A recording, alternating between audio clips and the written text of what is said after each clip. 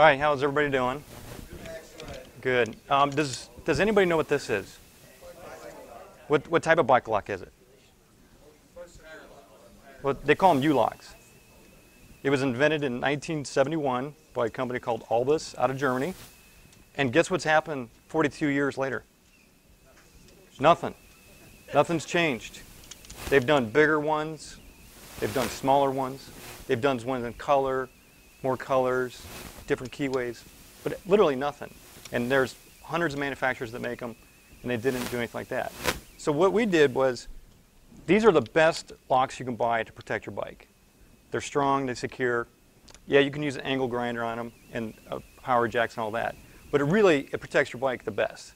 And a lot of bike thieves sort of stay away from them.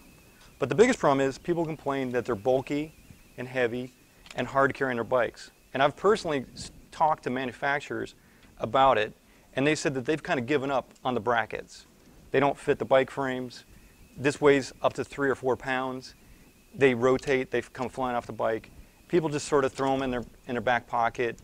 They put them in a backpack. They put them over the handlebars, and they do all that. So what we've done is that we've broken up the U on the U-lock. And basically it's a bag about the size of a burrito, and it holds your very secure lock in it. And basically it has a non-locking side that does not use a key. And basically you turn these in like this. And then you put this over and you get a complete lock. So you have a high security lock that's compact and it fits behind your seat, or you can throw it in your backpack, and you get all the security of that. And we've called it VIER, and I'm going to show you a little video on it.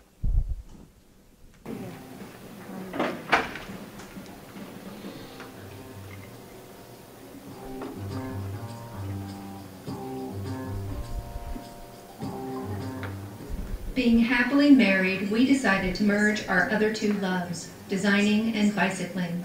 We had become frustrated with the locks on the market and decided to design a better lock. After intensive research, we found that cable locks and folding locks were easy to carry but not as secure as U-locks.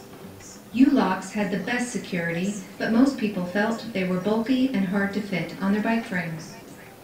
We decided to break the U-lock apart and design a compact, high-security bike lock. We named it VIER. VIER is a bicycle lock that comes apart in 4 pieces. Its unique design features 2 locking bodies that interlock with 2 straight shackle sections.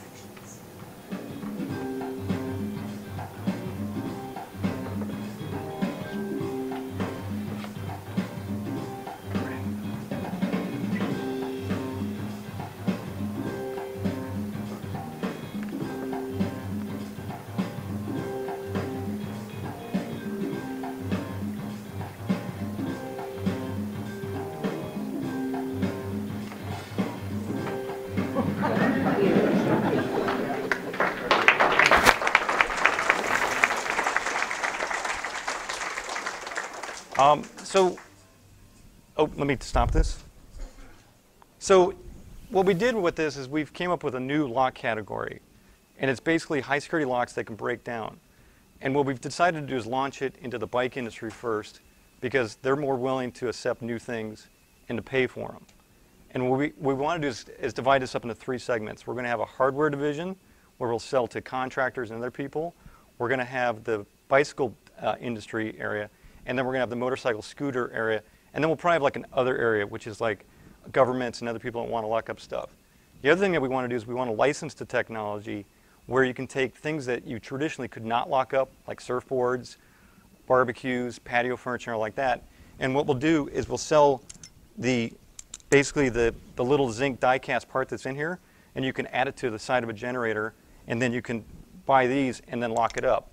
And what's good about that is if you lose your key, or if this lock mechanism gets damaged, the non-locking side doesn't matter. So your generator, you can just buy new ones of these. The other thing that we're going to do is we're going to offer longer shackles. So if you a short shackle is the most secure shackle. But if you want to go to a longer shackle, you have a friend that comes over and like, let's go ride somewhere. We're going to sell just these shackles by themselves. So we're going to have, these are short shackles, they're standard length, and long shackles. The other thing that we're going to do is we're going to offer shackles that have a bend in them. So if you have a motorcycle wheel and you have trouble going around it, you can actually install this on a very large diameter wheel where traditional U-locks are bound by the opening of the U. So we'll actually break that boundary. So we can actually go around things that have bigger diameters, but we're not constrained by this actual opening between this. And that's my presentation, and if anybody has any questions,